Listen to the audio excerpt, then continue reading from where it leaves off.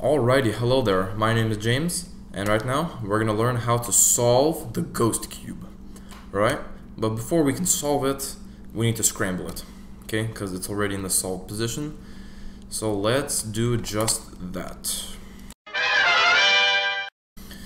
Alrighty, so the ghost cube is now scrambled, and here is some background information about the ghost cube. It's exactly the same thing as a 3x3, except instead of colors, it's emphasized on shapes, right? There are no parodies on the ghost cube, so a lot of people have this misconception there's like parodies. I'll show you one supposed parody and how to actually solve it, and instead of memorizing algorithms and stuff. But yeah, okay, so the first step in solving the ghost cube, what I always do is I find this piece right here, okay? It looks like a barn, kinda. I mean, you should see it on your ghost cube. It looks like this, okay? It's a centerpiece, okay? This is gonna be like the white side on the Rubik's cube.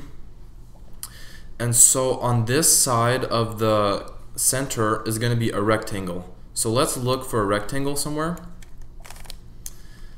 Okay, so for this piece, it's actually going to be a long rectangle, and here is the long rectangle. On the ghost cube, there are two rectangular pieces. So here's a rectangle, and there's another rectangle. So this one is shorter, you can see. This one is a lot longer, and yeah, it's longer. So let's connect it, just like that, okay? So there is a little gap, but it's actually pretty flat, okay? Let's look at the other side of this barn shape thing. It's gonna be I'm not sure what the name for it is, but it's gonna look like this, okay? It's kind of like a boat. I don't know, if you turn it like this, it looks like a boat, but yeah. Okay, so let's insert it. Just like that, okay? So we should have a nice flush line. As you can see, it's kind of like the corner of the ghost cube. And yeah, so there is another similar piece like this, which is not going to fit. See how long this is and how short this is, right? So we want the shorter one. Now on this side on these two sides of the ghost cube are going to be trapezoids, okay? So trapezoids, we're looking for trapezoids. So luckily my ghost cube has a logo on it, which makes it a tiny bit easier to solve, like that.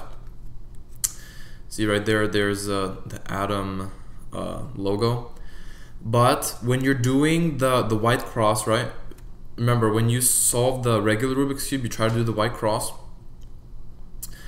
Yeah, so when you're doing the white cross on the ghost cube, make sure the trapezoid pieces here only have one sticker, right? Because you can actually get into a parody, kind of an incorrect state, so you don't want to do that. So this trapezoid only has one sticker, and I'm gonna show you another trapezoid that only has, yeah, so this is an incorrect trapezoid. See, it's a trapezoid, but there's another tiny little sticker there, okay? So make sure your trapezoid only has one sticker. This one has two, okay? Two particular stickers. So let's find another trapezoid that only has one sticker, right? Because this one's incorrect, and it is right here. So let's bring it up. And obviously it's not oriented correctly, so let's orient it correctly. Okay, great. So there it is. So now we have the white cross, okay? Supposedly, I know the whole cube is black and white, but if we were solving a Rubik's cube, this would be the white cross, okay? So two trapezoids, one sticker, a long rectangle, and I don't know how to describe this shape. It's like a boat or something. Now, how I solve the ghost cube, I do the corners next, okay? So when we solve the regular Rubik's cube, we have the white cross facing down, right?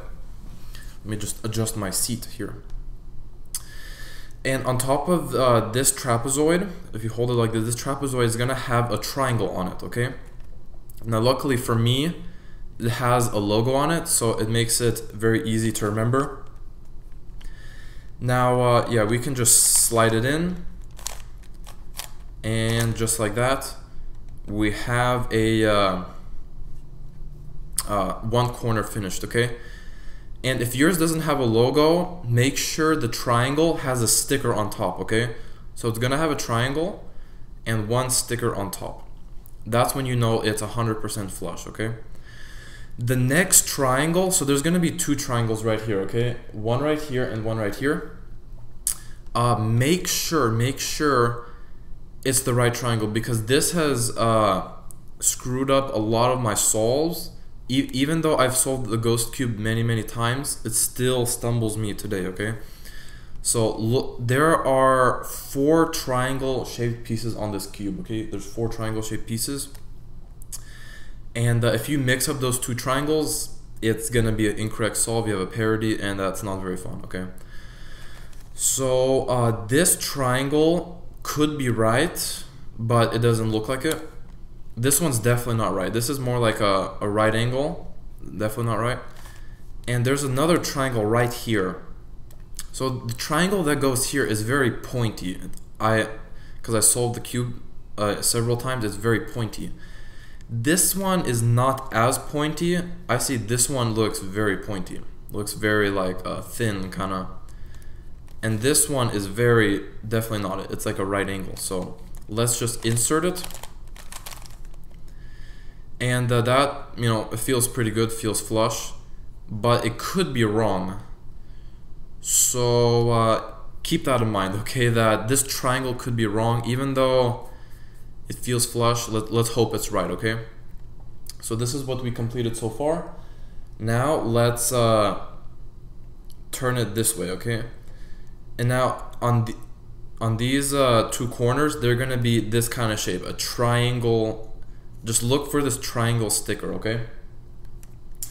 So let's look for it. This is the piece we're looking for, but it's incorrectly positioned or rotated, right? So let's take it out of the bottom and let's put it the right way, okay?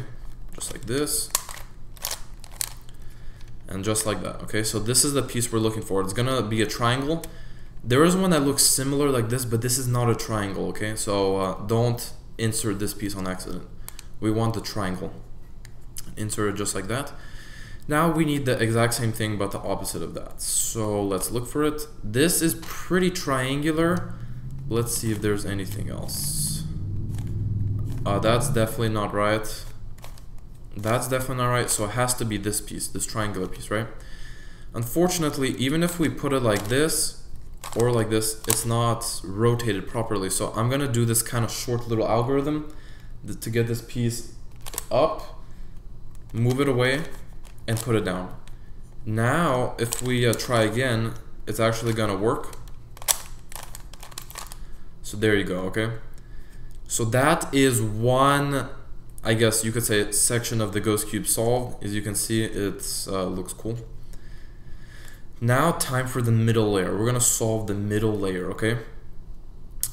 Things get pretty interesting from here. So let's look for this piece right here. This is where I like to start with, okay?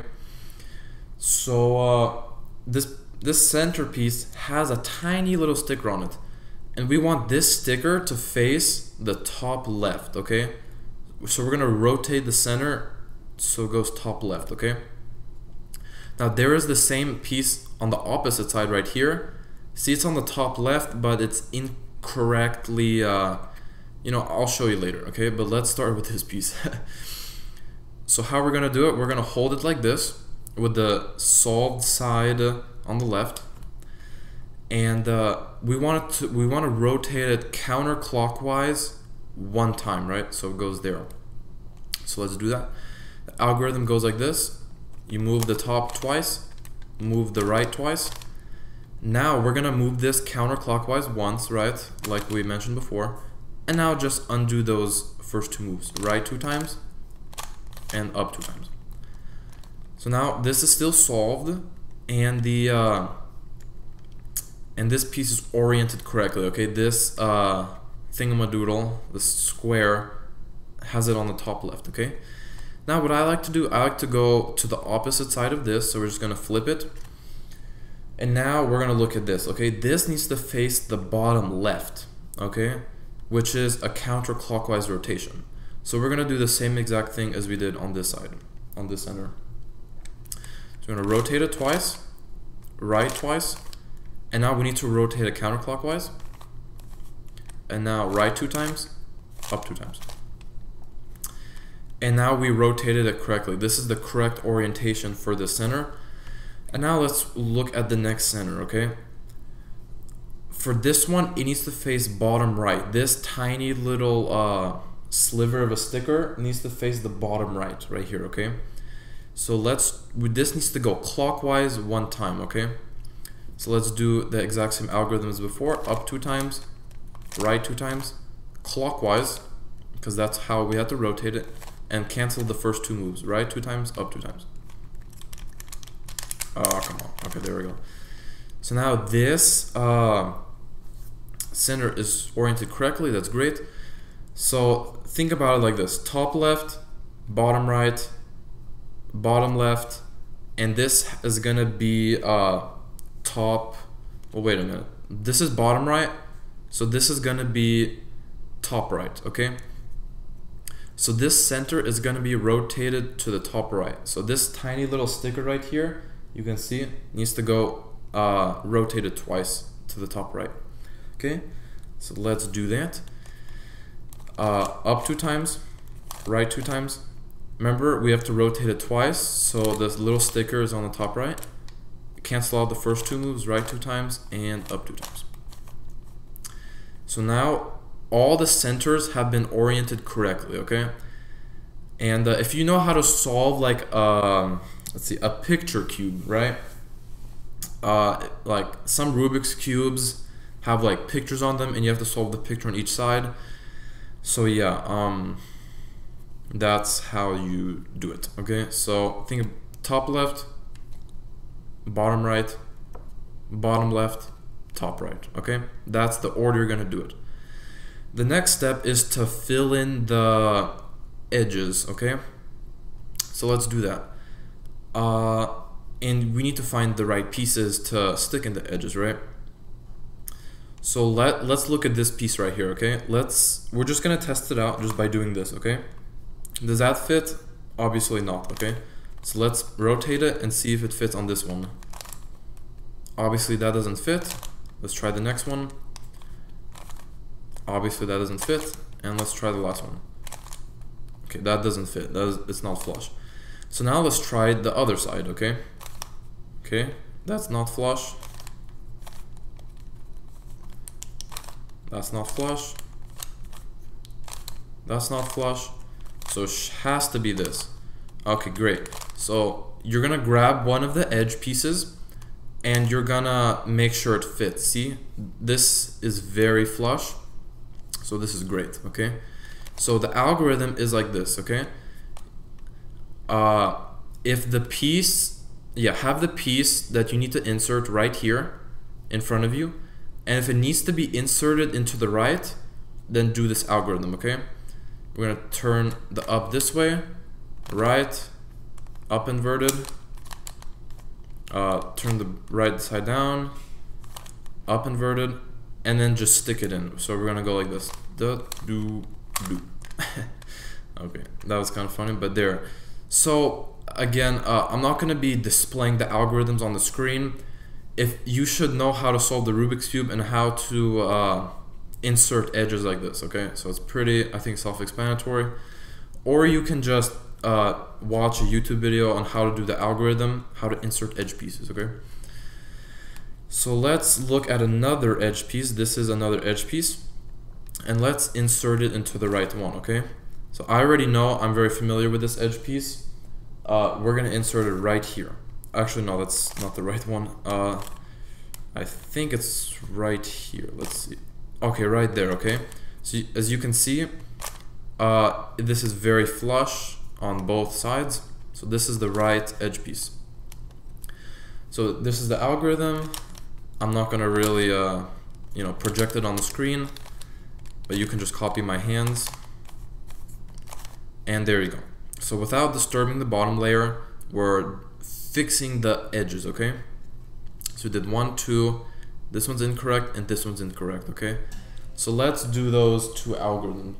two edge pieces, okay? So here's another edge piece we need to put, and it fits right there perfectly. That's great, I like that. So let's stick it in. So have the edge piece you want to insert in front of you, and since it's on the left side, we're gonna do this algorithm: left, up, left, and insert it. Great, okay, so we have another edge piece inserted. That is amazing. And now we have to do the very last one, okay? So, and that is right, where is it? Ooh, okay, this is a very good step I want to show you. So, all these edges right here, they actually belong on the top. Whoops. They actually belong on the top layer. This piece actually needs to be flipped 180 degrees, okay? So in order for us to do that, we're actually gonna insert a piece in here and then reinsert the one we outserted the correct way, okay? I hope that makes sense. But even though this piece does not belong here, that's okay, because we're gonna flip this edge, okay? So let's do it. Okay. And now this is the correct way to do it, see? This is very flush, so let's do it. Just gonna insert it, and there you go, okay? This is great. So not only did we just solve the bottom layer, the white side, supposedly, we solved the middle layer, okay? So that's great, pat yourself on the back. Things are only gonna get good from here, okay? So here is the supposedly yellow side, okay? And what do you do when you, on the yellow side, you try to make the yellow cross, okay? So let's do the yellow cross. This piece needs to be facing up, okay? See this pointy piece down here? It needs to be facing up, which it's not, okay? So this is not correctly positioned.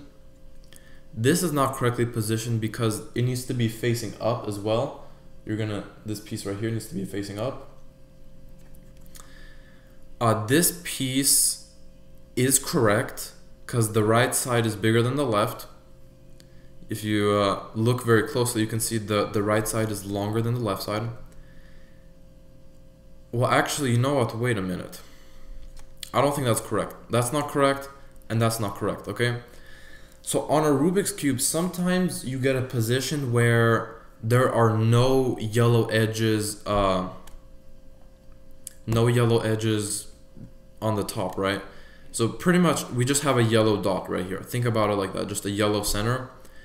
So we're gonna do this algorithm in order for us to get a yellow line, okay? So we're gonna do front. Let's see, how are we gonna do it? Okay, fine. Front, up, right, up inverted, right inverted, and cancel the front move, okay?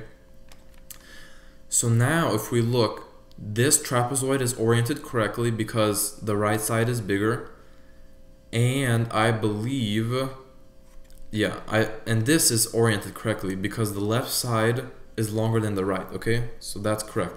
So essentially right now we just have a yellow line, okay?